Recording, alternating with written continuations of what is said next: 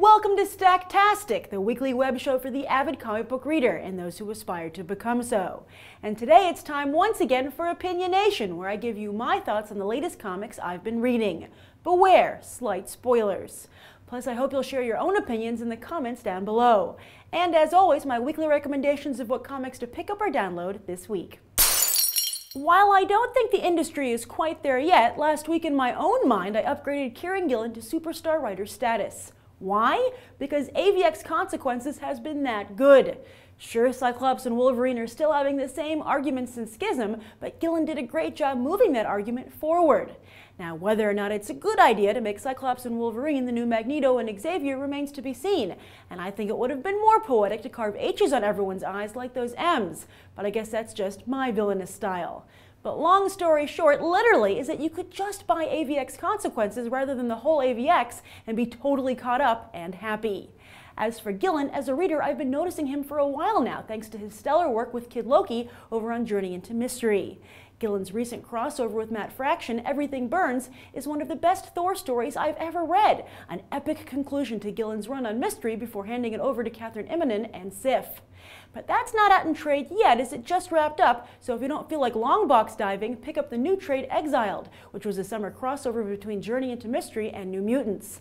I think the Desir give the Amazons a run for their money. And with Marvel now, Gillen has just taken over Iron Man, giving the title as close a vibe to the movies as possible. I didn't read Iron Man before, so I can't tell you what's changed. I believe this new version has more pepper.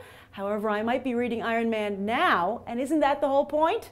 Let's hope Marvel realizes they've got a quality writer in Gillen, because it's a shame that Jeff Parker never got the recognition he deserved. Last week I recommended you pick up a Before Watchmen Moloch #1, and I still do, underscoring that it's for mature readers.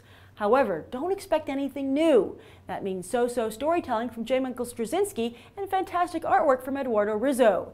Yes, I knew what I was getting into, and I wasn't surprised. Moloch's origin story is nothing we haven't heard before, but thanks to an interesting final page, it looks like this miniseries might get a little more interesting next issue. I would like to echo a statement about Before Watchmen, though, that I've heard elsewhere, and that it's nice to see these books striving to be their best, even if they do fall a little short sometimes. It's like Before Watchmen is DC's very own mainstream Vertigo line. If only we could get a Before Watchmen Superman or Before Watchmen Green Lantern, two groups of titles that seem to be content just making it to press each month.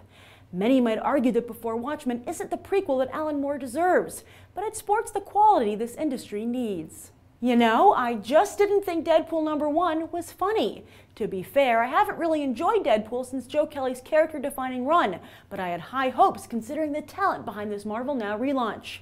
You've got two comedians writing it and Tony Moore on pencils, with only the latter really delivering. Historical humor is tough to pull off, and I got the feeling Posen and Dugan only have a basic knowledge of presidential history.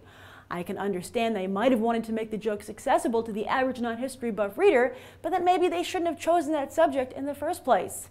After all, I think the only presidents that Deadpool is interested in are the green ones. Because Moore's artwork is so good and I have fond memories of Kelly's run, I'll give this another shot or two, but I no longer have high hopes. But maybe I will pick up the new Deadpool Kills the Marvel Universe trade, which I hear is a damn good read. Speaking of guys who look good in red, I love that Marvel is trying to raise Daredevil's profile. As I've said many times, if you're not reading Mark Waid's Daredevil, you are missing out. But now, in addition to joining the Avengers, where alas he gets little horn time, this past week was the beginning of a neat little team-up with Domino over in X-Men.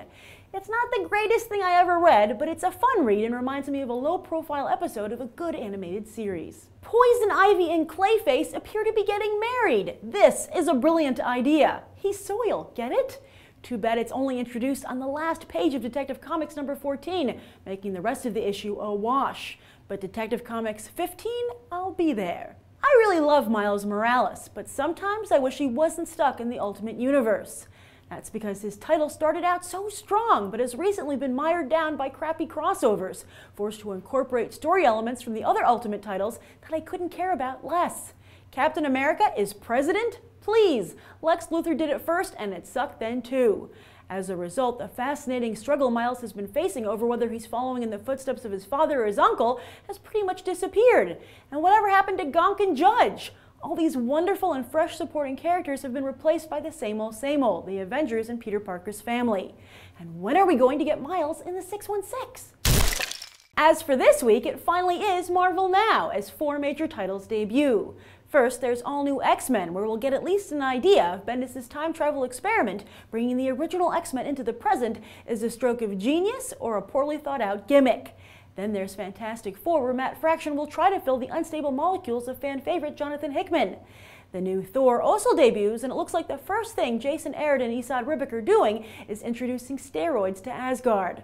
There's also the new X-Men Legacy, and quite frankly, anything would be better than the old X-Men Legacy.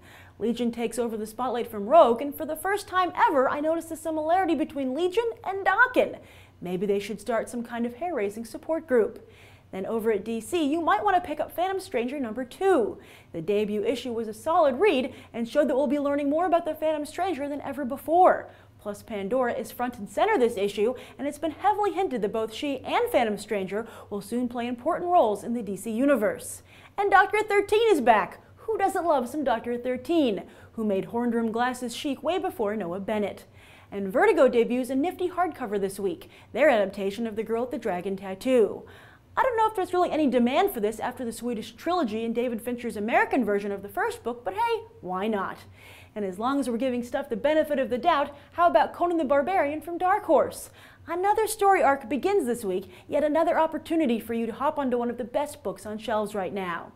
Then last, but certainly not least, Saga is back. Fans will rejoice, and if you're not a fan, what are you waiting for? This is Image's hottest title after The Walking Dead, and it's only on issue #7. You can catch up. And that's this week's Stacktastic. I'm Grace Randolph for Think About the Ink, and I'm hoping to get you 2 Between the Pages episodes this week to make up for last week. Thank you for your continued patience. Until then, happy reading.